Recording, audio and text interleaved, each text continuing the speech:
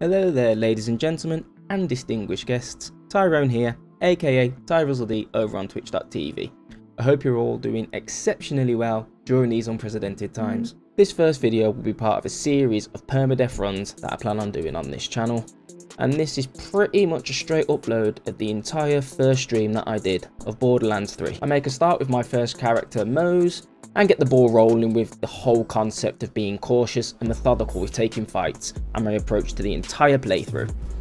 As some of you will be aware, Borderlands, Borderlands 2, Borderlands 3, the entire franchise has many different ways to kill you dead. Like, there's literally probably about 50 different ways you can die in this game. Being tentative at this particular stage of the game is probably a prudent idea. This happens to be the first upload onto this channel that has some form of basic editing involved. Yes, it is a very basic edit as I get used to the software involved and all the quirks that come with learning a new skill and craft. That is content creation. This channel will also have a secondary purpose, which I will highlight in a future video once I've picked up a few more basic skills and concepts with the software that I'm using, so make sure you stay tuned for that. If this little project, and most definitely a very much progressive work in progress, interests you in any way, please consider giving this channel a sub, liking or disliking the video down below, and of course commenting and letting me know how I can improve this content for you guys. Thank you very much for your time and effort guys, and I hope you enjoy the video.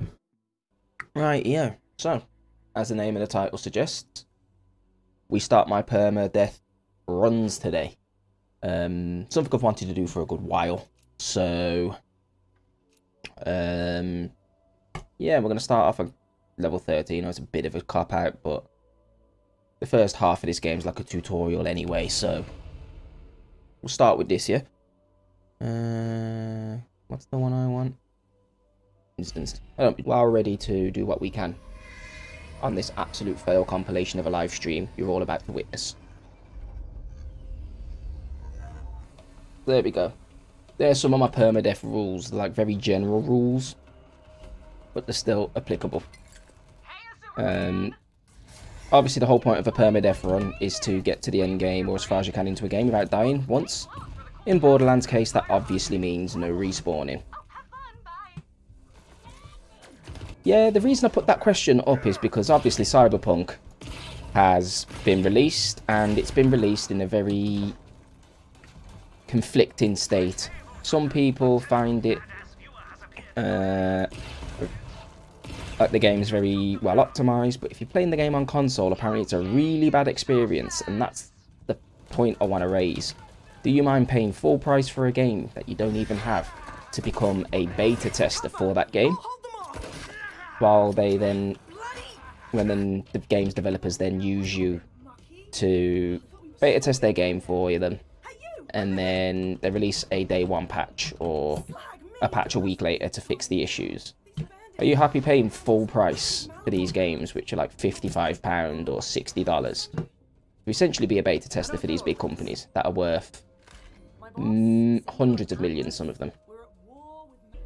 Some people say it's the root of all evil. I just wanna let everybody hear me say, I don't wanna be alone, those people are freaking idiots. Money rules, we all know it. How's it going? Handsome Jack here, your best friend. What up, Jack? You know what sucks? Everything. All the time. There's wars, there's poors, and not enough fire in the galaxy to burn it all down. That's why I built my ultimate getaway, the Handsome Jackpot. You're welcome. I, by myself and me alone with no one's help at all, combined Hyperion's most advanced space station engineering with the most opulent casino the galaxy has ever seen. The only thing that's better looking than this place is me, baby! And you're not going to be able to look in any direction without seeing this handsome mug.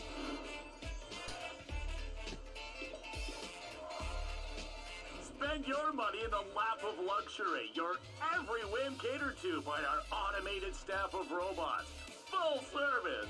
I'm looking at you, robo-perverts. Stuff your Robo-perv. greasy mitt with caviar, like you know what that is, and let it hang open in wonder as you behold the greatest live entertainment money can buy. The Handsome Jackpot. Once you're here, you're never gonna want to leave. Jack's dead, but he left some things behind. I want that casino. Ready to bring down the house, sugar? Oh yes. I help. Let's go. Sonic boom! Perfect! Soundboard life. Because obviously I've never had a reason to spend points in my channel before, but now we actually have a solid, coherent, like, reason to spend them, which I think is a good idea. So there you are, Jacob, and anyone else who's listening. That's what the Twitch channel points are for. So you can spend them in chat. It'll give us an idea where chat wants to go with the channel and things like that. And obviously it's just a bit of a laugh and a joke to make funny clips and funny sounds appear on the channel, which is nice. And then the other one, which is more loyalty based, is they're the ones that Stream Elements give you, and it's based on viewership and subscriptions and things like that. Every month I'm going to do it like a trial month until the end of the month here, but the most loyal viewers, so the one who accumulates the most points, and while we're here actually guys, let's do a raffle, potentially get yourself some points. These ones that we're raffling for now, these are the points where it's like loyalty based points, and the more of these you have at the end of the month, I beat you to it unfortunately. Type !join, that's the one, you know the script, Jacob, and then you can do what you do in other chats. You can save them, you can gamble them, you can duel other people for them, but the point of it is at the end of the month, whoever's got the most points, I'm going to give, like, at the beginning it'll be a very small and simple kind of prize. It'll be like maybe a gifted sub, or I will get like a very like a £10 Amazon gift voucher or something like that. And then for the person who spends the most time in chat, so the most hours, I will guarantee them like a gifted sub to the channel and stuff. I've had a bit of a mini overhaul on the stream, and I'm gonna have a proper go of trying to grow the channel and make a proper good like go. I don't want to, it's not going to turn it into my full-time job unless I put like a massive amount of effort into it. So the effort starts now going into the new year. So the channels have an overhaul. There's a new point system in place to give people a reason to stay. There's points you can spend in between chats, so you can duel each other for points and things like that. And most importantly, I think as well, I'm staying consistent. I will be streaming every Tuesday, Thursday and Sunday, 8 o'clock in the week and 6 o'clock of a weekend, and those are the 3 days that I am absolutely committing to for the stream going into the new year, unless I'm on holiday or I'm dying. So yeah. Whereas if I pre-ordered Yakuza 7, I would not have regretted it. No bad bugs, none at all really. And with every update, they give the community some small gifts, consumers, and resource packs. Yeah, I mean, I'm assuming there are nice ways to pre-order things. I know Gemma, for example, pre-ordered Stardew Valley on her Switch, and she got a lot of like, she got like the collector's edition as well, where they gave you like extra, you know, extra perks and things like that, which is fine. I don't mind pre-ordering games if you want to support a developer, which is kind of what you're doing. What I despise is when that developer takes that trust and then essentially shoves it in your face. He said, like I say, makes you a beta tester for the game and then releases like a day one patch or the first week patch. Imagine they would have done that back in the days before the internet, where they couldn't fix these issues. A company would go out of business if they did something like that. It does annoy me how it's becoming more prevalent. Ironically, you don't hear a lot about it on Nintendo games like the Switch. Maybe it just doesn't get as much coverage, but something to think about. I like it a lot. But Jacob, appreciate you being in the channel, man. Thank you very much for your subscription, dude. You know I appreciate it. If you are interested, dude, I do have a Discord server. If you want, I can send you the link to that. I know you're probably in quite a few at the moment anyway. Don't know if you want to get into an extra one, but the option is there for you if you would like. So have a think about it, dude. Let me know, and then just give us an old message on Discord if you want to be put in the server.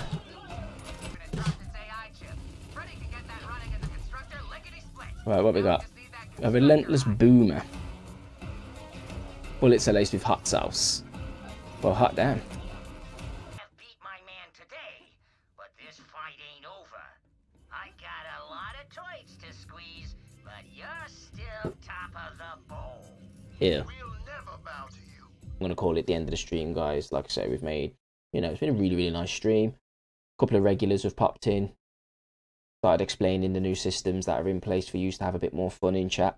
You've got points you can spend, loyalty bonuses for staying around and being active in chat and participating, all that good stuff. So I'll fix him up and reprogram him. But what were you thinking? yeah, we're in a good place at the moment. Big pluses for the subs and everything as well, guys. Thank you very much. We hit our 50 target. We've hit 50 subarinos, which is obviously a mad one. Big respects to Mordecai and Jacob for them. And yeah, very nice. Hopefully we'll take this channel forward, especially going into the new year, and we'll see where we can take things. Also, I want to rest my wrist as my wrist is hurting quite a bit. Hopefully it'll be a bit better going into like the new year.